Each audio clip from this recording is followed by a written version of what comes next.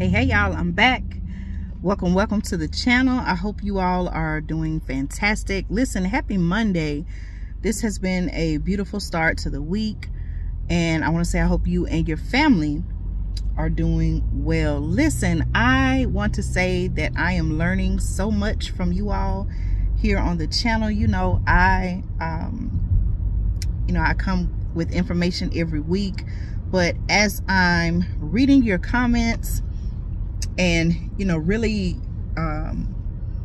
seeing what you all are saying in the comments or in the chats on the live videos, I am learning so much from you all.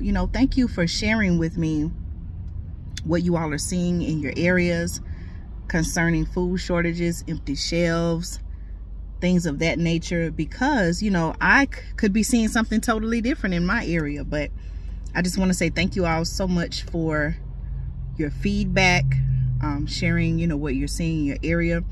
Listen, I'm doing this video today to talk about something that we've discussed here as I respond to your comments that you left under the videos. Why is it that, and I would like to hear from you, okay? Feel free to chime in the comments. Why? We've mentioned this, I've said this, and now you all are telling me maybe people who are like this, or maybe you're seeing people. Let me know, y'all, why is it that with everything going on, okay, clearly you and I see what's happening, right?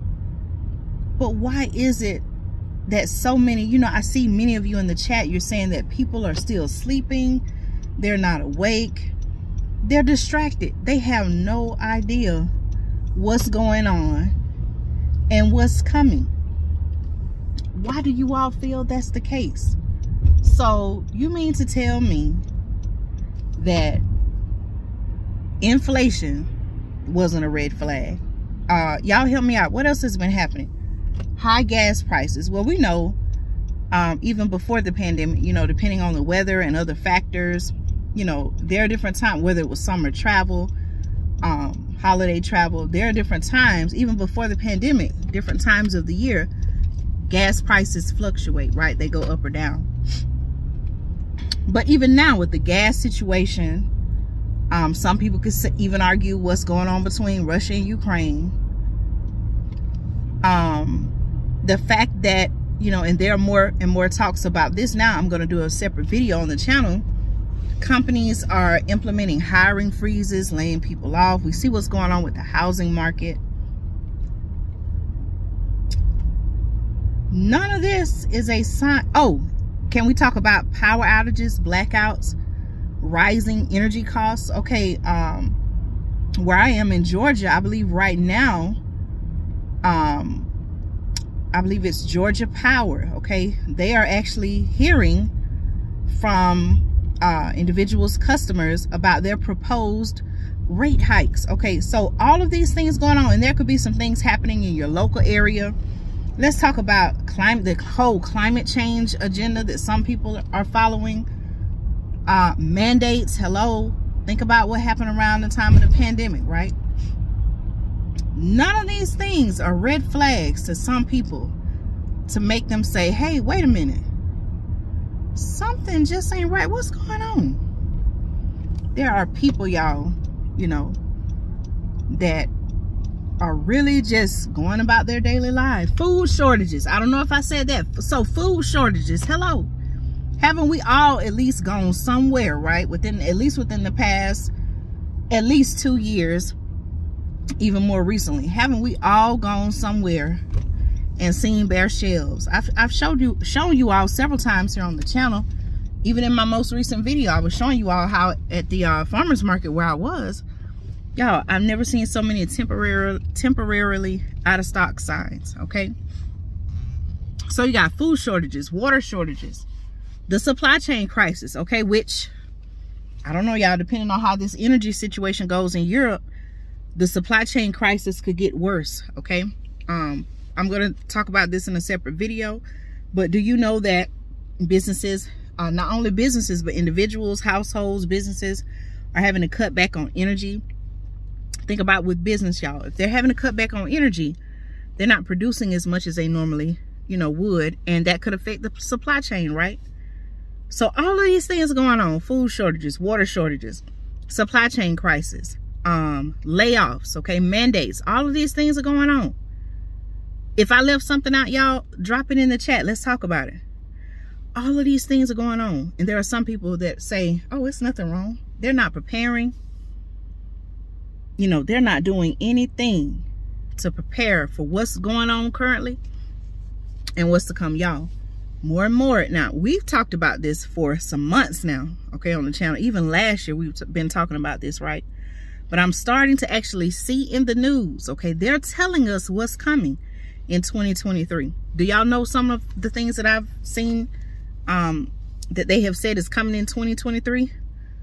Food availability issues, okay, a food availability crisis, meaning more and more food shortages. A lot of food is not going to, I'm not going to say a lot of food is not going to be available, but it goes back to what I was saying about less food is being grown today to harvest tomorrow. What is the food availability? What will food availability look like for us in 2023?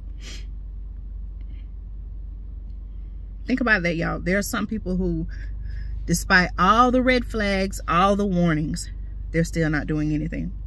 Do you know people like that? And if so, what do you say to them to encourage them and motivate them to make a change and get prepared? Y'all, more and more talks are being had about the dollar. The fact that our dollar may not really be worth anything in the future. You know, you could think about, even if you try to, what can you buy for $1? How far does the dollar stretch in these days and times? Think about it, y'all. You know, our federal government, I'm going to talk about this as well, they're preparing to launch or implement some type of digital payment, digital currency. Did you all know that? Did you know that's going on? Okay. It seems like they want to get rid of cash and they want us to use this system, but we'll talk about that more later. Maybe some of you all know about that. You can talk about it right here in the chat. But y'all, all of these things are happening. Some people have no idea.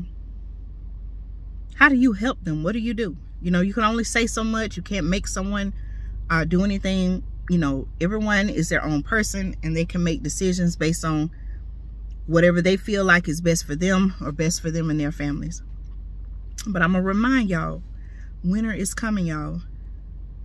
A lot of sources say it's going to be a dark, cold winter. Right now in Europe, they're dealing with an energy crisis. People are, you know, scrambling. They're trying to find firewood, other alternative fuel energy sources because they know they can't rely on natural gas. There's been natural gas shortages and price hikes. There are still people today that maybe they don't know everything that's going on. Okay, if you know people like this, share the channel with them. There are many others, but I'm inviting you to share my channel with them, encourage them to subscribe, look over all the many videos. I told you all, I was talking about the supply chain crisis months before it became headline news. I was doing research. Hey, wait a minute, look at all these ships and everything at this port in California. Do people not know what's going on? I was talking about that before it even became a headline story, y'all. So I want to tell you all, thank you so much for trusting me to bring you news and information. But what do you do for those who seem to be lost and have no idea what's going on? You all let me know. I want to learn from you. Again, thank you all so much for sharing this video, liking this video, subscribing to the channel. I'll be back with more news and commentary you can use right here on Andrea Speaks TV.